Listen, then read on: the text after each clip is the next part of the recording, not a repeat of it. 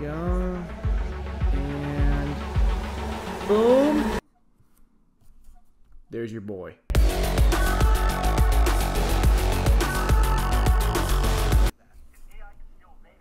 Yeah. That's your boy.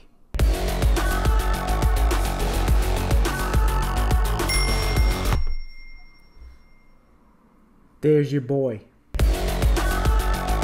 There's your boy. Right freaking there. Right freaking there, dude. Yes, that's your boy as an extra in the movie Free Guy. Now, this was the largest film set that I had ever been on. Now, as a filmmaker and as a person, I learned a lot by being on that set. And today, I'm going to share 3 different things that I learned on the set of Free Guy that I think can help you on your filmmaking journey. So let's get into it.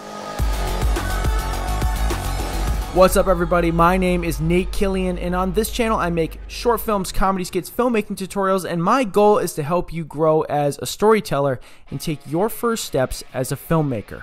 So like I said, I was an extra in this movie, but I did have a chance to see a lot of what was going on and how things were done, and I'll speak a little bit to my personal experience as well. So that being said, I have 3 different takeaways that I took away from being on the set of Free Guy. These are just some things that I think would be good to know and some things that you can add to your arsenal while you're being a director or an actor in your filmmaking journey. So with that being said, let's get into it. So the first thing that I learned while being on the set of Free Guy is that the days are long.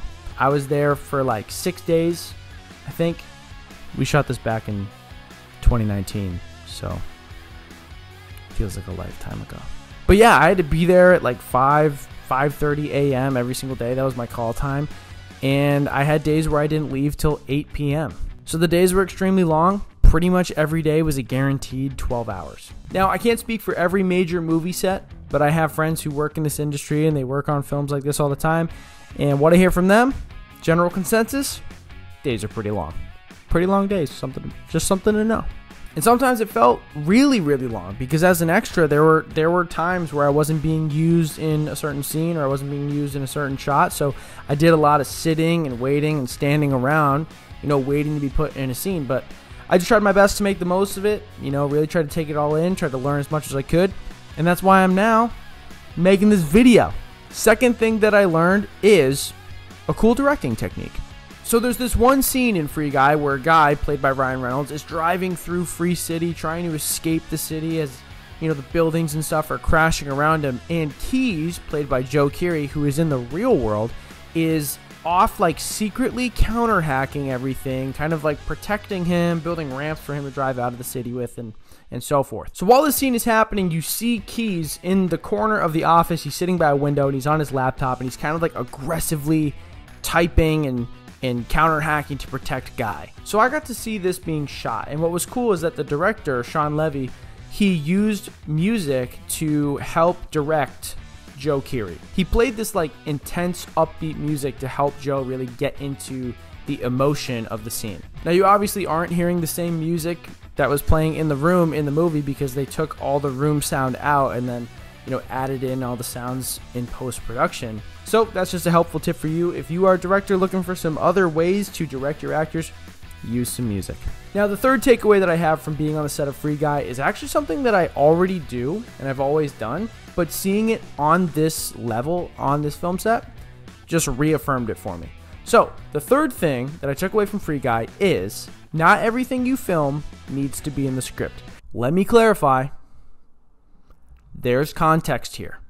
Taika Waititi plays Antoine. He's like the game company owner in the movie, and he's absolutely hilarious. But something you probably didn't realize is that a lot of his lines were improvised. So on set, we watched him do like a ton of different takes of like, trying out different lines, different words, different actions, different movements, and pretty much everybody was just trying super hard not to laugh while they were on set. Now, I don't know what the original script said, but it definitely wasn't what was coming out of this dude's mouth.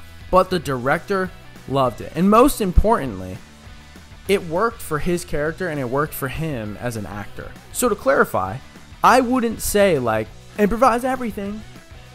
Obviously, don't do that. There's a script for a reason. But I would say, don't be afraid to step away from the script and allow your actors to improvise. Allow yourself to improvise. If you come up with a line and you want to try it out, or your actor comes up with something and they want to try it out, try it out. Give actors the freedom to own the character. But, of course, if they start to get away from who you envision this character to be, that's when you step in and direct them.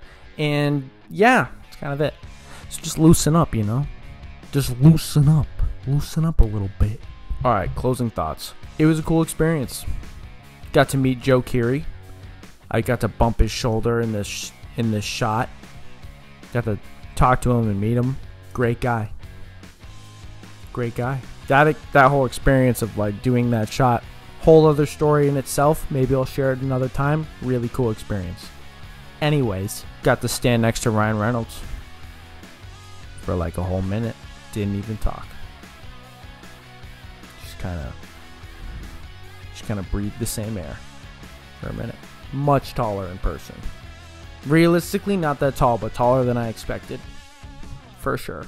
But those are the 3 different things that I took away from Free Guy that I think could help you as a filmmaker or an actor, or just in general on your filmmaking journey. So hey, if you like this video, give it a like, because believe it or not, it actually helps me and the channel a ton when you do that. And if you haven't already, would love for you to subscribe to the channel, because that would be pretty dope. So I am Nate Killian. Thanks for watching. Keep telling stories, and I'll see you in the next video. Oh wait, you think I forgot? Last time I said I was gonna talk to you. Hey, how you doing though? You good? You alright? Just making sure. Click that video. Or if you're feeling real crazy, click that one.